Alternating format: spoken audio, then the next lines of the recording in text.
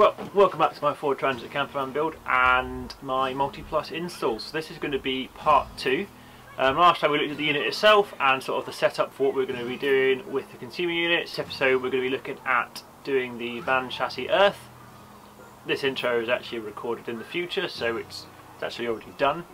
And how I've installed that and why, as well as doing the electrical hookup point, which is below the van there, and wiring up the consumer units and hopefully getting the unit switched on for the first time.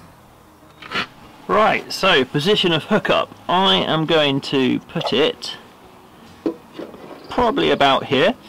The reason I'm going to put it there is, one, it's blocked by sort of road debris and stuff by the tyre being in the way, and that there is a access hole, and that links to this pillar here. So this whole cavity is empty, and that whole cavity translates to this bit of the bodywork here. So effectively the wire is going to run up in there, and then I'm going to have it come out of a hole here, put a gland to protect the cut wire from chafing on the metal, and then up through my little access hatch there, which goes into the electrical cupboard. It's also similar for the chassis point. I'm going to have the inverter chassis point come out this hole and mount somewhere on here in a place that I can directly see and be able to check in the future, just to make sure it's always got a good contact. So let's get on mounting the plug. Right, let's find out where I want to put it. I think about there. So something I'm doing is I'm putting the point directly in line with my rear, one of my rear reversing sensors. Not because that's important, but mainly just it works as a visual, so I know which part of the bumper to try and plug the cable in without getting up my hands and feet all the time.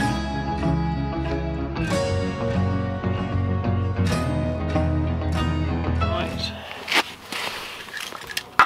get this wired in. Right, so now I can put it back on here. And to keep the cable tight on this, I'm just using the gland. One, it's going to retain the cable in place, and two, it's also going to offer a waterproof seal. There we go, nice and sealed. Right, put the case back on, put the screw back in. Hopefully never have to open it up again. Put the clippy back on. There we go. Right, let's get this under the van.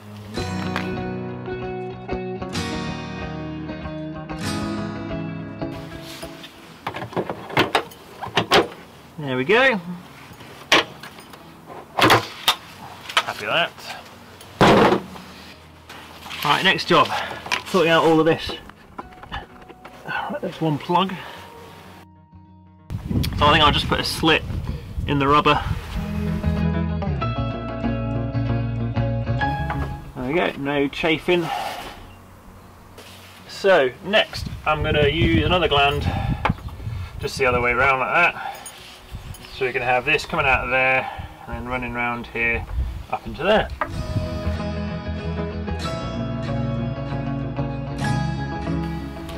Right, now I'll leave that to dry for 20 minutes. I'm sure lots of people are going to tell me it's completely unnecessary, but earth cable should be yellow and green, so I bought some shielding, so my earth cables can be yellow and green. Right, one earth cable sorted. That's probably going to go in a similar area over here. I'll clear a nice little spot, and then it'll be routed inside the vehicle.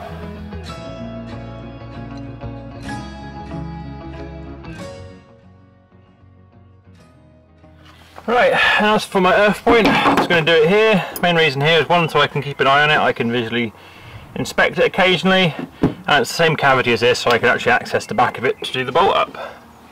So let's do a pilot there.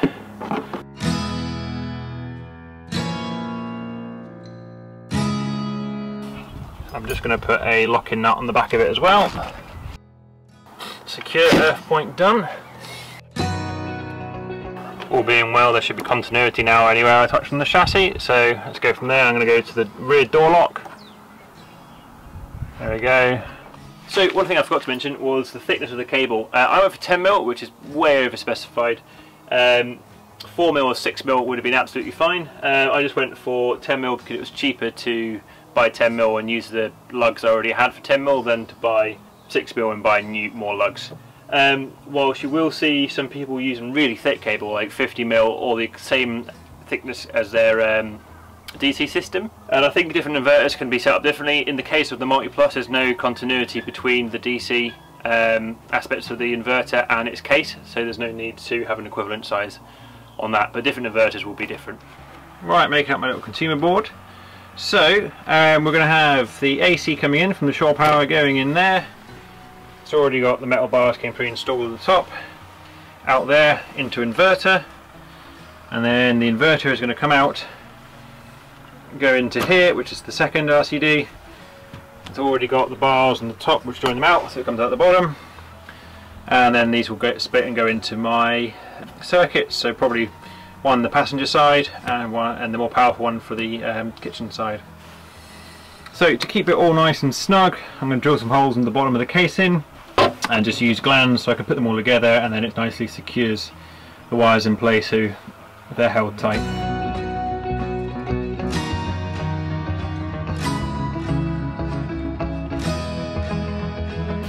Right then, actually wiring the unit up.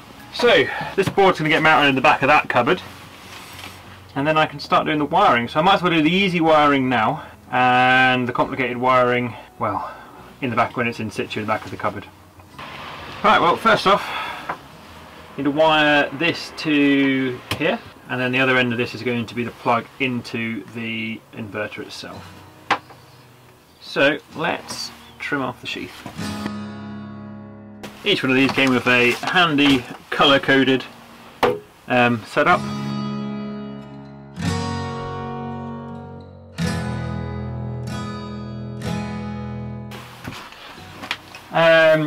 So I've run out of the 2.5mm stuff, which is sort of my main in. So I'm going to use for the AC out to the sort of appliance side consumer unit, the 1.5mm stuff. 1.5mm is still rated to 12 amps at like 60 degrees. So, and the breaker in here is 10 amp anyway. So, and this inverter wouldn't be able to put out, so a 1600 VA inverter, so it wouldn't be able to max out a 1.5mm cable. So I'm going to use that as well, and the manual says 1.5 is fine. So we're going to go for a 1.5mm, plus 1.5mm fit a lot better in these plugs than the other type do.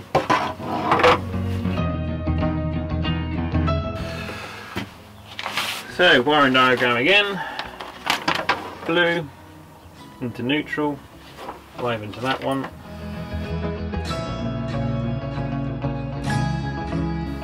Just to point out for anyone doing it that the live and neutral orientation is swapped around on the other plug, so don't just wire them both the same. Right, decided to move this onto a slightly bigger board. You'll see in a moment why. So I wanted to go for having each of these circuits go to just a 13 amp plug socket. It's a bit easy for me to wire and unplug. I'm going to have one socket for the smaller 6 amp and the dual socket for the 10 amp version. Right, let's get these boxes mounted. It's probably not a good thing to breathe in, because it's probably like glass fibre reinforced or something.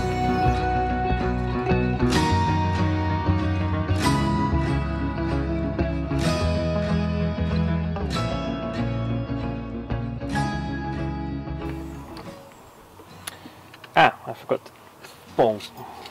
I forgot to do it for the gland. Bollocks.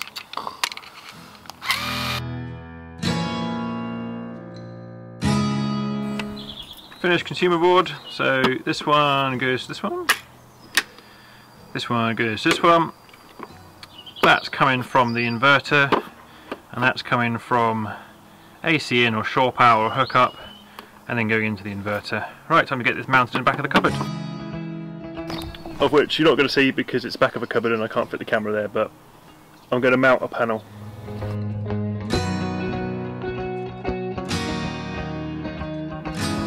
Right, test fit for where it's going to go. Same place as the Pheonix. It's a wee bit bigger. There is enough clearance at the bottom. I've just got it chocked up at the minute on some blocks before I actually mount it. Enough clearance for the battery wires to go. Now, I know some people are going to mention you're not meant to have an inverter above the batteries, which is true, but it's less important really when they're lithium. The reason for the not being above it was because lead acid batteries when charged can gas, and you don't want that going in there, so it's a bit of a less issue when you've got lithium batteries. Additionally, other people are going to complain that this is not wide enough, and yeah, but there's no ventilation on the sides of this. It's only through the bottom and out the top, and the Pheonix one's about 10 centimeters out the top, and there is about that there. It's kind of hard to see, so I'm going to cable manage those cables out the way a bit later on. But unlike the older MultiPlus or the MultiPluses in the metal cases, those do have side vents, so that's why you would want more ventilation at the sides, unlike this model with the plastic body has the top vent. Right, I'm going to start making up my battery cables. So first one I'm going to do the positive, and that is going to be going from the positive terminal on the inverter to the fuse box. And then just using one of these as my crimper. The hydraulic one would be better, but I don't have a hydraulic one, so I do find sometimes this one crimps a little bit too easy on some of the bigger lugs, so I just like to downsize to the next one down just to give it a bit of a tighter crimp. Test it's not going anywhere.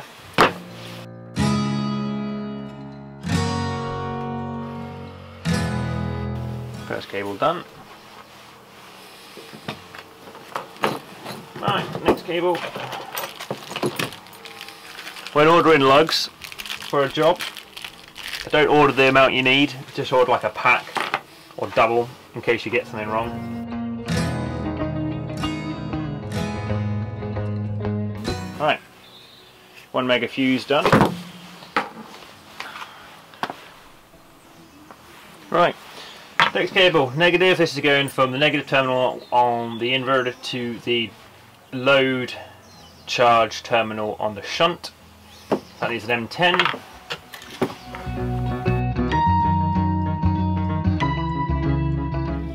Next job, installing these in here. Take off that amount first.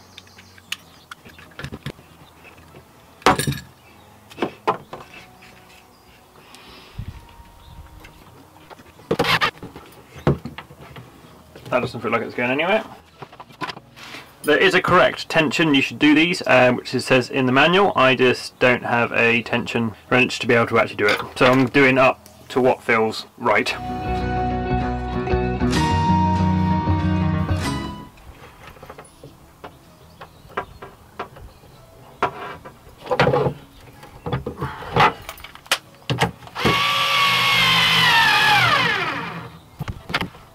Right.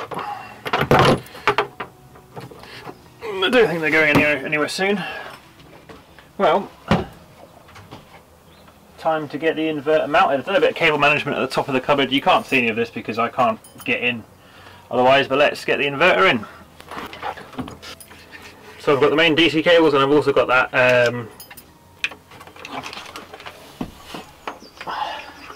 so I've got the main DC cables, and I've also got the trickle charge cable in. I'm trying to do as many bits as I could now because it's a little bit less convenient to reach after I've got it mounted.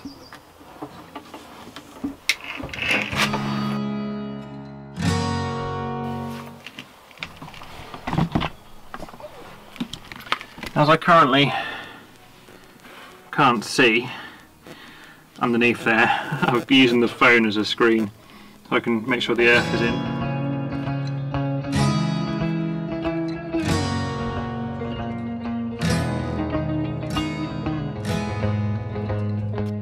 Right, time to put all the wiring back and then we can, well, try it out really. Time to connect up the last one. This might make a spark just because. Right. All on, made a spark, which is expected. BMV's on. Turn on the rest of the system now. So, inverter's in, system's live again. Time to tidy up the van a bit so I can start on the next job. Right, next up, the digital motor control.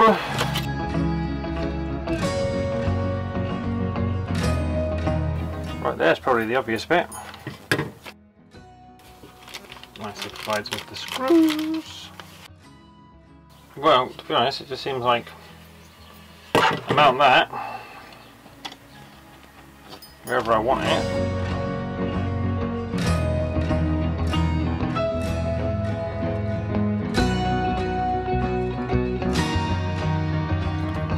Next up I need a cable.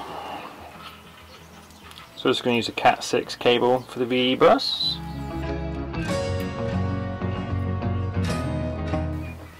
Going to put some P-clips in. Now I've got to route it through my cable channel.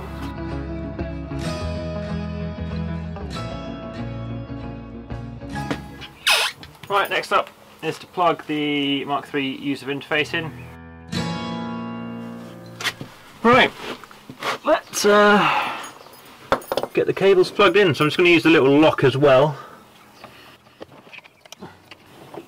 So there's no chance the cable's coming out.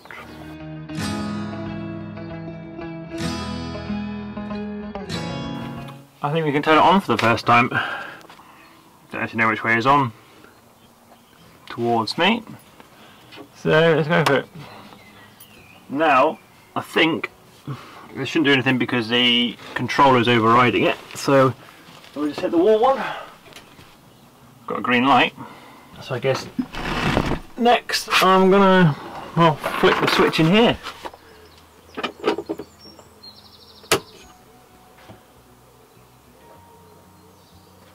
And then maybe these.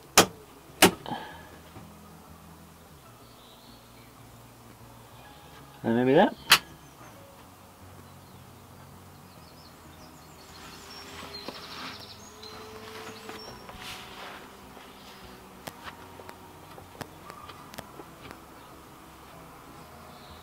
Huh. Nothing.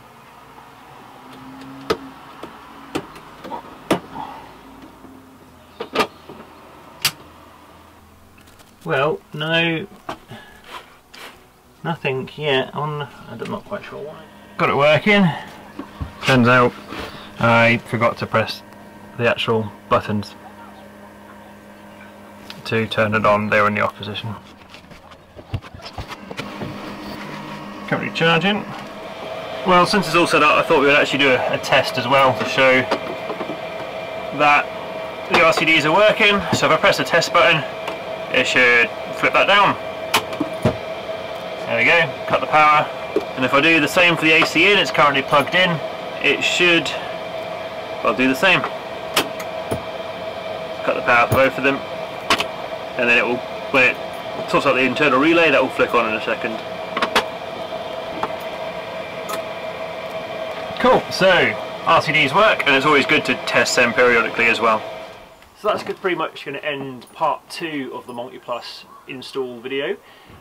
We've got the chassis earthed, we've got the consumer unit board built and wired up and installed, the electrical hookup points in, we've got the inverter running. So next episode, I'm going to look at sort of the setting up of the inverter in the software, as well as playing around with the trickle charge feature and also the MultiPlus, getting that to work in the VRM as well. So thank you for joining me. If you have any questions, feel free to message me over Instagram, leave comments below, and I'm sure since I've talked about 240 volt AC and earthing to the vehicle's chassis, people are going to have some colourful things to say. Good or bad comments, they still help the videos out. So yeah, once again, thank you very much. See you next time, and yeah, like and subscribe if you've enjoyed it. Other things to say? I don't know. I forget. Cheers. Bye.